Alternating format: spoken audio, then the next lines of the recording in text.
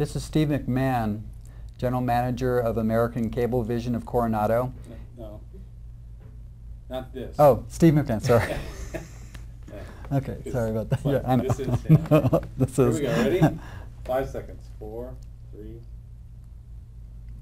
Steve McMahon is the General Manager of American CableVision of Coronado, and it's with his farsight into the future and the realization of the need to create programs that are beneficial to young people and adults alike, that increases their attitude that the world is not falling apart, that there's great heroes everywhere. In fact, they're probably right next door, and he was one of the people that helped get involved with the Heroes in Training program and decided to help make it into a video that we might share it with as many people as we possibly can. So we wanted to be here today to award Steve certificates, not only for himself but for the entire staff that helped out.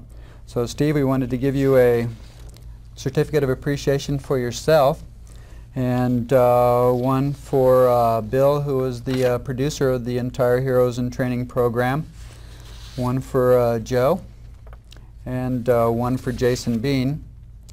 And we wanted to present you with your hero's picture, and also your hero's card, that you now be a hero, card-carrying hero. And we wanted to give you a picture of Bill and Joe at the American Comic Convention, the San Diego Comic Convention that we just went through and to last weekend, in search of real-life heroes.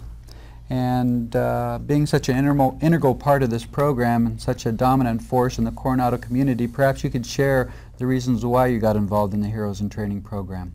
Well, it didn't take a lot to realize that something like this could be beneficial to the kids going to school here in Coronado.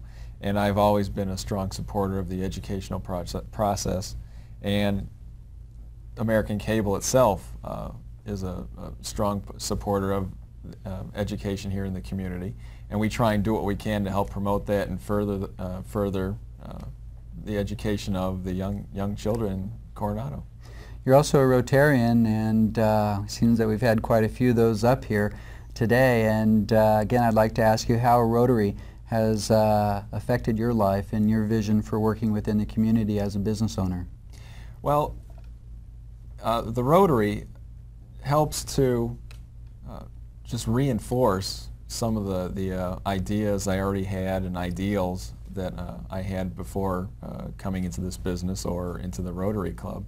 And it makes it a lot easier to work in the community, knowing that there are other people like-minded and trying to achieve a common goal and support community projects, of which the Heroes in Training program is one of them. So it just helps to reinforce, and it's a source of other people to go to when you need help or you're looking to put something together in the community, that, you know, there's Rotarians there that are willing to help. In any community, TV in particular is such a strong molder of opinions and ideas. How do you feel that your American CableVision is impacting people in a beneficial way with the type of program that you have on it? We try and produce here locally programs that are of local interest, and of this being one of them, and others we've done in the past. And we try and have the community involved with the process as much as possible, and we also cover other community events like the Christmas parade and 4th of July parade. So on a local level, we try and open our doors to the community and allow them to take part in the broadcast experience. With the other programming that we have, we try and present the widest view and the widest amount of programming that we possibly can, so that people have a choice and they can make up their own mind as to where they get their news and entertainment and information. So by providing as much information as possible, it gives the community the best possible place to seek information and determine for themselves what they want to watch and not watch. I know American CableVision has been instrumental in generating quite a bit of money for the different school foundations. Perhaps you could tell us about a couple of telethons that you've done. Well, we recently, a few months ago, did our annual telethon for the Coronado School Foundation, which raised over $30,000, and we're very happy about that.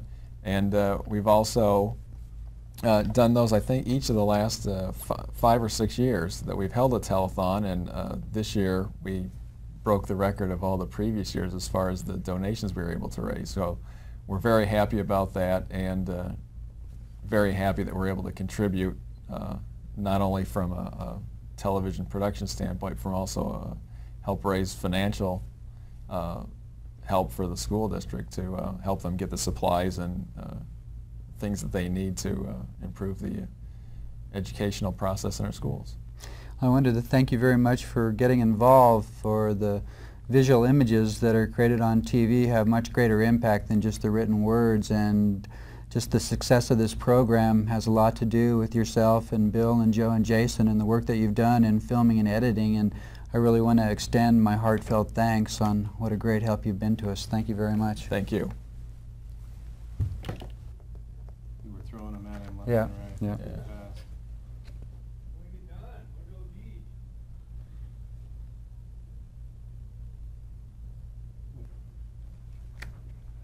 Quit laughing. Good. Good picture.